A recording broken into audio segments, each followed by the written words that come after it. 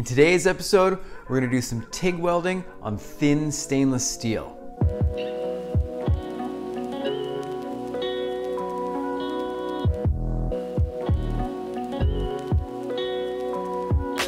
Hey everyone, what's up? Welcome to another episode from Pacific Arc TIG Welding. My name's Dusty. To all the arc heads who watch the show every single week, what's up? Welcome back. Thank you very much for returning. For anybody that may be new to the channel, thanks for checking this out. I'm a welding artist from Vancouver Island, Canada. I do all kinds of crazy welding art on stainless steel and aluminum. I do 2-dimensional and 3-dimensional art pieces.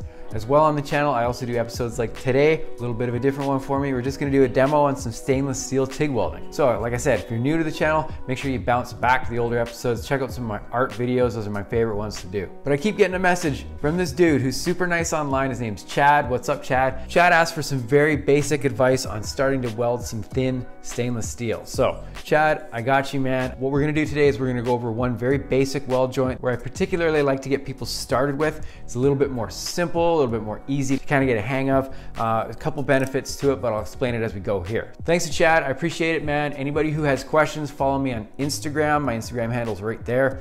Hit me up through direct message. If you have any requests on little breakdowns or tutorials that you'd like to see on TIG welding, I'll do my best to get to you. That's the place to get a hold of me if you want to. But like I said, what we're gonna do here is we're gonna start with a very simple joint, one of my favorite ones. So this joint here is called the lap weld. Basically what it is here is we have two surfaces of metal overlapping one another and creating a joint that is as tall as the thickness of the material. Pretty simple. The reason this one's one of my favorite ones to teach people when we first get going is simply because you can't burn through. I mean, okay, hold on. There's people out there who have definitely burned through on this one. It happens, not a big deal, but it's a lot more difficult as opposed to a butt weld, a fillet weld, corner weld, or anything like that. This is a very simple one to start with. I actually usually encourage people to get a hold of this one to start with, and then when you move on to things like a butt weld, fillet, corner weld, and all those ones, you're gonna have a little bit more of a confidence factor built up because you can kind of understand how to keep a puddle under control and go from there. So what we're gonna do is we're gonna start with machine setup, torch setup, and then we'll run the joint. We'll just have some fun today and we'll go from there. So for my machine today, we're going to use the CanWeld 201 Pulse D. A lot of people have asked why I don't use my Everlast ever anymore. I actually do. I still use my Everlast. The thing is that the fan in this machine is super loud, and as long as the machine's on, the fan is on and totally blowing up my microphone. So as you can see here, the CanWeld is on right now, but the fan's not running. The fan turns off pretty quick. It's a little system that's built into this thing to keep it nice and quiet. So that's the reason why I use this one. Both machines are awesome. I have a review on the Everlast as well as the CanWeld on my channel. You can go check the description below and it will tell you all about how much I like these machines. So what we're doing for settings here today, pretty simple. Obviously we're on DC, we're in electrode negative. For amperage, we're about 75 amps. That doesn't really matter too much. I'm gonna use the foot pedal. There's the foot pedal right there. So I can dictate how much of that amperage I'm going to use with that foot pedal. We're running 0 downslope, no downslope, about 4 seconds of post flow, about a ½ second of pre-flow, no upslope, 75 amps on electrode negative. Pretty simple. Okay, so for torch setup, pretty simple here. Pull it all apart. I'm running a 332 gas lens setup. There's a wedge inner collet sleeve on the inside. Those are my favorite ones to use. Our tungsten is a look at the paint on my hands. Been painting last night. Our tungsten is a 332 laser tungsten from CK Worldwide. These are probably my favorite tungstens I've been using lately. They're very simple.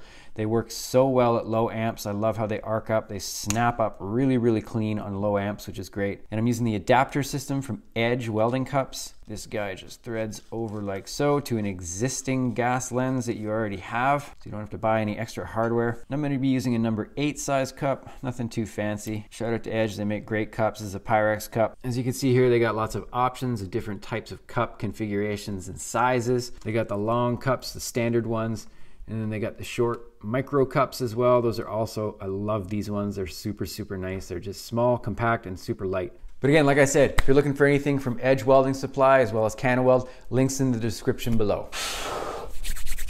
So these plates have been prepped. I'm gonna wipe them down with lacquer thinner real quick here. Lacquer's all I got in the shop. And then what I'll probably end up doing is putting another tack in the center here, just to make sure that as I start welding from one end, it's not gonna bow up and create a gap on me. So we'll put a little tack in the center there. I'm gonna clean them up real quick and we'll get down to it.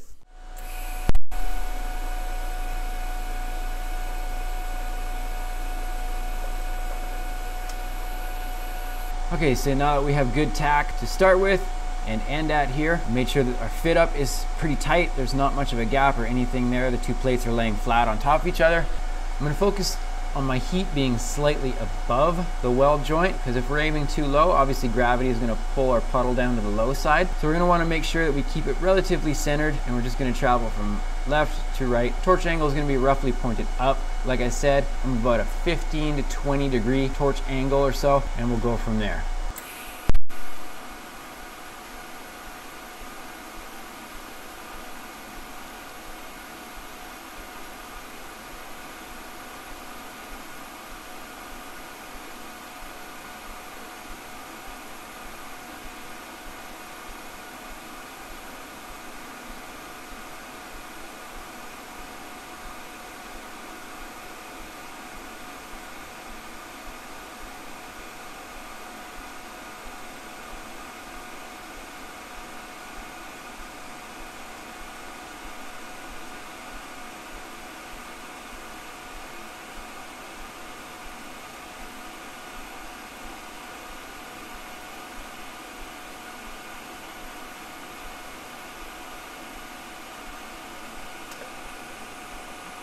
Okay, so there you go. You can see it did color up a little bit too much for my liking for what I'm trying to do here. However, this material is super thin, so obviously it's going to be a little tricky to keep totally cool. The color that we're shooting for is more towards the end there, the gold type color. But I do love the look of that blue and purple. That is really nice to look at. But anyway, what I'm going to do for the second half is I'm going to switch to a bigger cup. I'm going to add a little bit more filler rod and try and keep it from overheating a little bit. I was only using a squeak on the pedal there, so definitely very, very light on the amperage. Overall, the consistency is decent, and we'll see how the second half goes.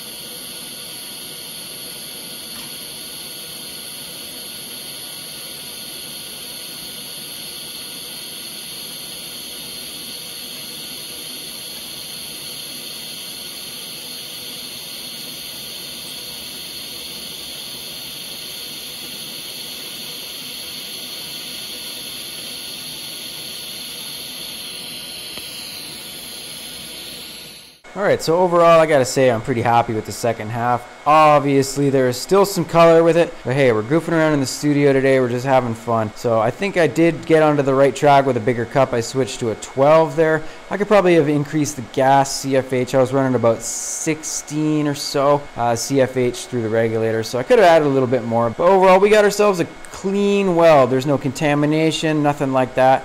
That's what we want to avoid. So everything's looking pretty clean, everything's looking shiny. Whether or not you like color or not, you can't argue that that's definitely kind of what you're looking for there. On the second half, I definitely was trying to increase my filler rod a little bit more. You can see it is filled up a little bit more. I think that's probably why it helped out a little bit on the second half. You're going to want to see that the consistency of the width is pretty consistent. Overall, it's pretty darn close here, not too bad at all. We'll flip it over. You can see we have a pretty reasonable heat affected zone. You can see it was a little bit cool here. That's where I stopped, and then as we started to get towards the end, the heat affected zone blows out a little bit. But considering how the heat affected zone blows out towards the end, you can see that the consistency of the weld stayed pretty good. So that's what we're looking for there. We don't want anything to bog out too much. So I got another one tacked together here. I kind of just feel like welding it just for the sake of it, so let's do it.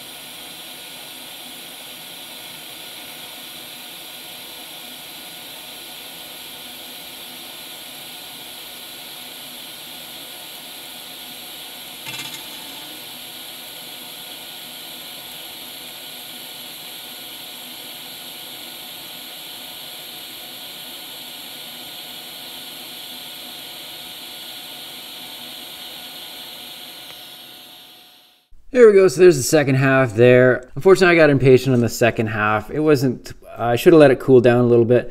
As you can see, the first half was a cool pass. The heat affected zone is much smaller. The color stayed more gold. That's what we're looking for. Second half, I just went for it. It was screaming hot.